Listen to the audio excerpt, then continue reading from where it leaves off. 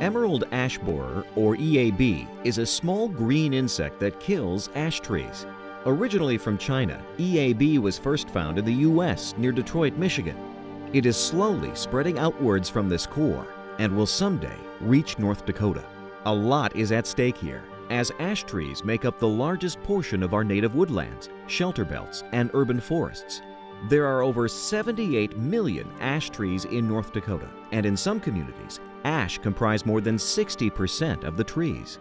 Two of the symptoms of emerald ash borer infestation are excessive sprouting along the main stem of the tree, as well as thinning and dieback of the crown.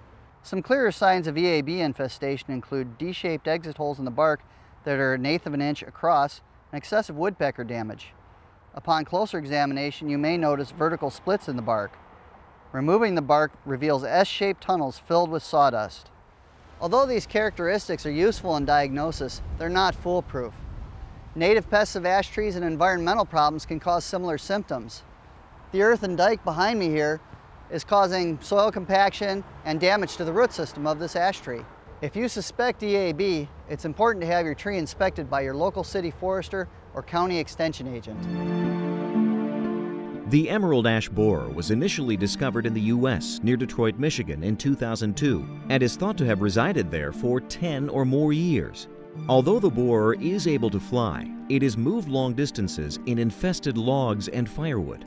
Since that time, the borer has made its way mostly through human efforts from Michigan to the East Coast, north into Canada, and south to Missouri. In 2009, EAB was identified as close to North Dakota as Minneapolis and St. Paul. What can you do to help limit the spread of EAB? It's very simple. Use local firewood. This goes for both campers as well as those who heat their homes with wood. Bringing in firewood from an outside area increases the risk of importing EAB and other harmful pests. Where EAB has already been found, quarantines have been established, and it is against federal law to move firewood outside of the quarantine zone. Small pre-packaged firewood bundles that are often sold at gas stations must come from areas that are outside of the quarantines. Although firewood producers are not required to label the place of origin, many of them will note where the firewood came from and clearly state that the original location was outside of the quarantine zone. Nevertheless, burn it where you buy it is an easy way of reducing the risk of spreading EAB. Following the epidemic of Dutch elm disease in the 1970s, ash trees were planted to replace elms. There are more than 78 million ash trees in North Dakota, many of them in cities and neighborhoods. As a result, the impact of EAB will be devastating. The street trees on Prairiewood Drive, about 95% of them are ash, roughly 15 to 18 inch diameter on average. And it's a huge amount of ash that are susceptible to emerald ash borer. Not only is the removal and replacement of dead trees financially taxing, but the loss of such a large number of trees will have a severe environmental impact as well. Loss of trees will increase heating, cooling, and watering costs for residential areas. In rural areas, there will be a loss of wind protection for farmsteads and fields. Wind protection benefits include snowdrift control, crop protection, and control of soil erosion.